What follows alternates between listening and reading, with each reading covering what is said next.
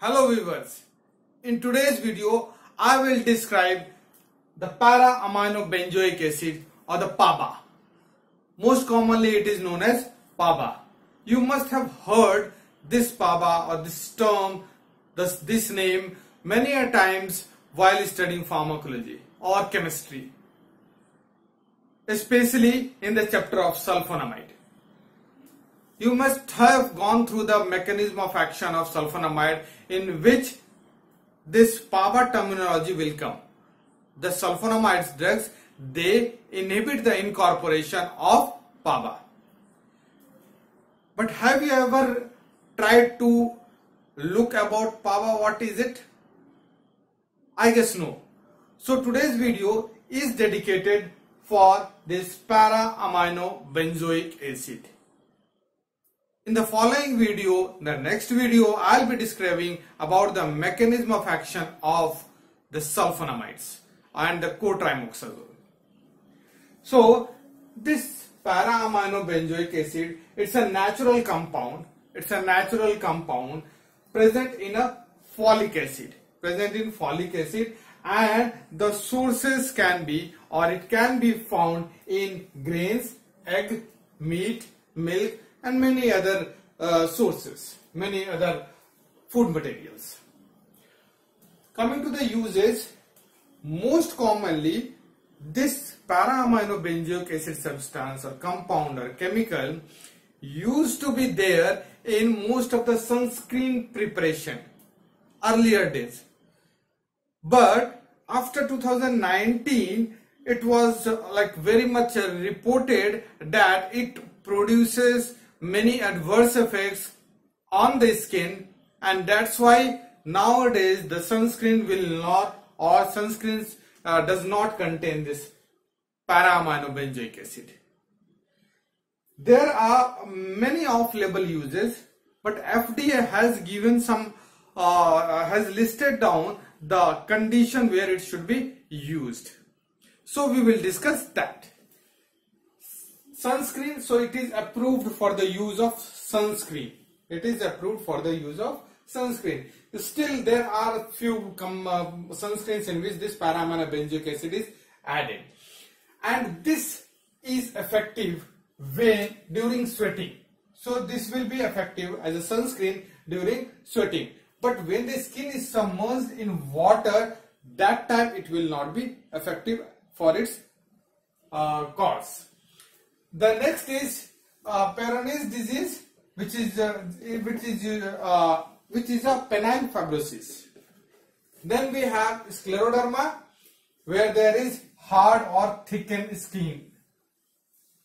Next we have Dermatomyositis, where you will see that there are inflamed muscles are there. Then we have morphia, where you can see the discolored hard skin, and pemphigus, where there is blisters on the skin.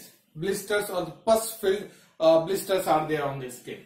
Then we have vitiligo, where there can be the loss of melanocyte. The color fades off, color goes off. The color of the skin is not there. So that is vitiligo.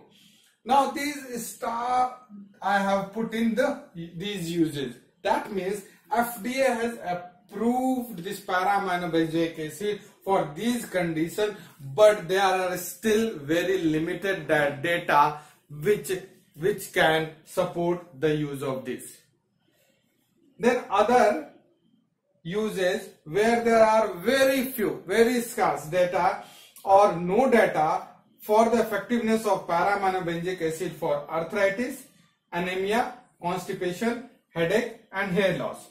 So many more researches, clinical trial needs to be there to say that it can be used or to get the approval for using this drug or medicine or compound for the use in this condition. Next, coming to adverse effect. Now, before going to the adverse effect, we'll see the structure. The structure is this one. Here is para position, there is amino group. So, para-amino benzoic acid. Para group, para place, para-amino benzoic and acid. So, this is the structure. Adverse effect. Mild adverse effect it produces like skin irritation, nausea, vomiting, stomach upset, diarrhea and appetite loss.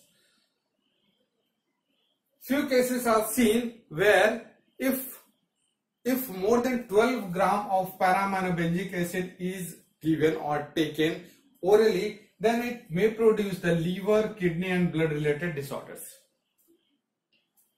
Then coming to contraindication of precautions. High doses per oral is not advocated. It has resulted death of many children. Next is person having kidney disease should not take because it worsens the kidney problem. And for pregnancy and feeding, the safety data is very scarce, and that's why this drug should be avoided for the lady who is pregnant or breastfeeding. Now we will see the interaction. In the interaction, we'll see that it is interacted well with sulfonamide or sulfur drug. What happens is the mechanism of sulfonamide is that it inhibits the incorporation of PABA. PABA is utilized by microorganism for its survival. What happens is like PABA is converted to folic acid, tetrahydro, dihydro and tetrahydrofolic acid, and then that is utilized for its survival. Sulfonamide, what it does, it inhibits the utilization of PABA. So if you take PABA from outside, that means there is more of PABA which cannot be inhibited, or utilization of the same cannot be inhibited by sulfonamide, so that the microorganism can utilize the PABA very well and the effectiveness of sulfonamide will be decreased. The second is with cortisone. Cortisone is degraded inside the body, but if PABA is given along with it, reduces the breakdown, it reduces the metabolism of cortisone by the body, and thus there is increased concentration of cortisone in the body, which will lead to increased effect and adverse effect of cortisone. So this was the interaction. Hope this would be a very useful explanation for para-amino benzoic acid. Thank you so much.